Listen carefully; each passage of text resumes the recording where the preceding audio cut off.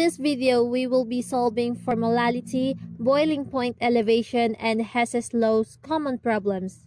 And don't forget to leave a thumbs up reaction watching this video. So first one is we have the molality. It is the ratio of the moles of the solute to the kilograms of solvent.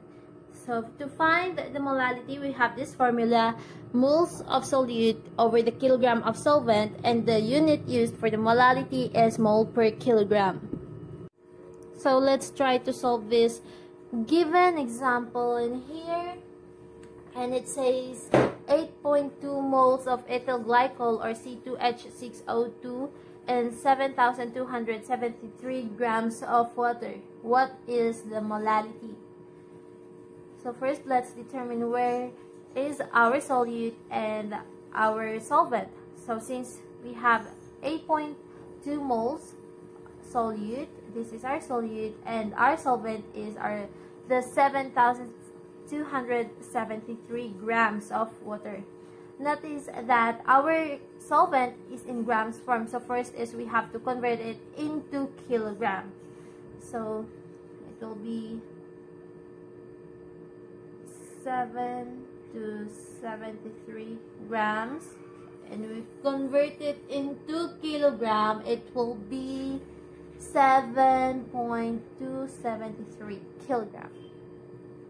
Now that we have our kilogram and we have our moles of solute, let's solve for the molality. Molality is equals to the moles of solute over the kilogram of solvent. So we have 8.2 moles over 7.273 kilogram, and the final answer will be 1.1 molar. So let's head to the boiling point elevation. So it is considered as colligative property. So for finding the boiling point elevation, we have this formula: delta T is equals to Kb times M times I, wherein the delta T is the change in boiling point temperature. The Kb is our boiling point constant of water, which is 0.51 degrees Celsius per molal. The M is the molality of solution, that is the mole per kilogram, and the I is the Van Hoff factor. So this I, or Van Hoff factor, it represents how many particles the solute breaks up into the solvent. So for all non-electrolytes or weak electrolytes, I is equals to 1. Let's try to answer what is asked in here. What is the boiling point elevation when 9.2 gram of NH3 or ammonia is dissolved in 150 gram of water? So the formula for the boiling point is delta T for the boiling point is equals to Kb times M times I. So formula for molality is moles over the mass of solvent. Now the Kb, our Kb is equals to 0.51 degrees Celsius per molal. So let's try to find the molality. So we have here 9.2 gram of NH3, that is our solute, and our solvent is the 150 gram of water. So since both of our solute and solvent are in grams form, so let's convert our solute from grams to moles and our solvent from grams to kilogram.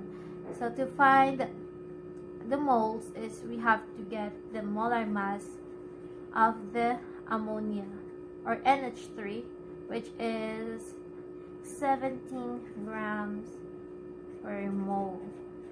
Now that we have the molar mass, let's divide the 9.2 gram by 17 gram per mole. Now cancel out the grams. 9.2 divided by 17 is equals to 0.54 moles. That is our moles. Now let's convert our solvent, so 150 gram, and if we convert it into kilogram, we'll get 0.150 kilogram. Now that we both have our moles of solute and kilograms of solvent, let's solve for the molality. So molality is equals to 0.54 moles over 0.150 kilogram. So that gives us 3.6 molal. 3.6 molal. Now our molality is at 3.6 molal. Since NH3 or ammonia is a weak electrolyte, so our I is equals to 1. So our boiling point elevation or delta T is equals to 0.51 degrees Celsius per mole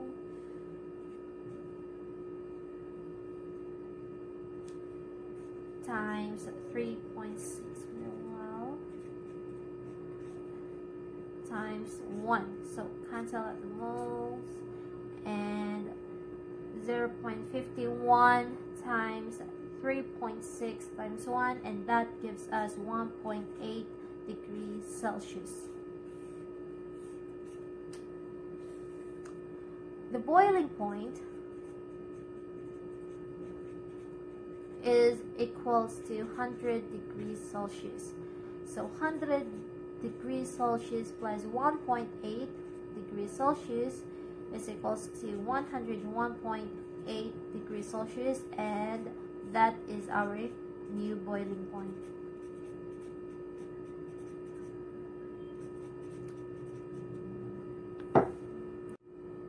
And lastly, the Hess's law. So we have this calculate the enthalpy for C2H4 plus H2 forming the C2H6.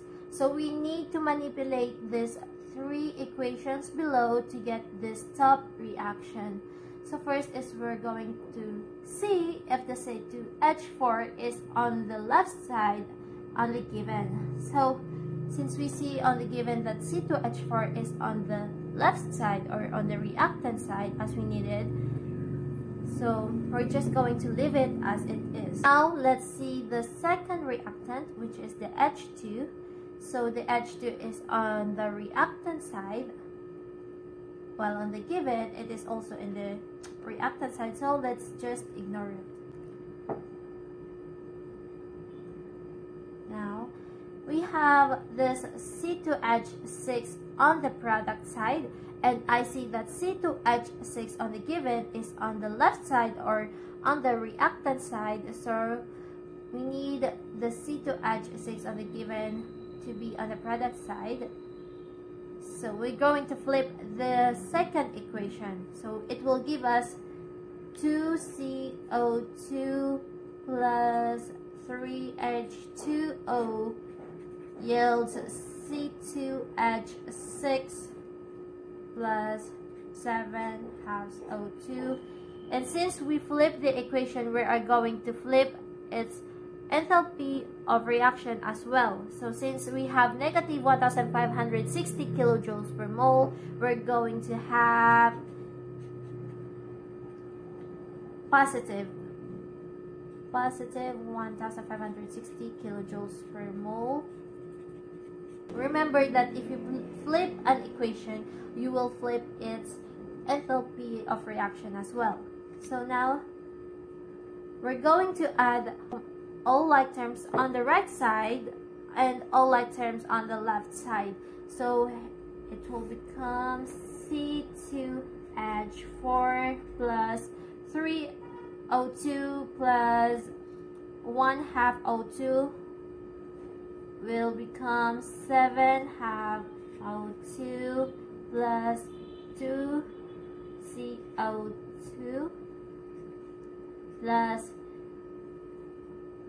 3H2O plus H2 forming 2CO2 plus 2H2O plus 1H2O will become 3H2O plus C2H6 plus 7 halves O2. Now I see 7/2 O2 on the left side, and I see 7/2 O2 on the right side, so we'll cancel this out. We also have 2 CO to both sides, so we'll cancel that, and the 3H2O. And what's left is the C2H4 plus H2, forming the C2H6. Now, what we're going to do to the enthalpy of reaction, or the delta H, we're going to add this enthalpy of reaction. So we'll give it H, delta H action equals to the first enthalpy change, which is the negative 1411 kilojoules per mole, plus this will become positive since we flip it, so it will become 1560 kilojoules per mole, plus negative 285.8 kilojoules per mole, and we'll get negative 136.8 kilojoules per mole. And that's the final answer. Now you know how to solve for the molality, boiling point elevation, and Hess's law.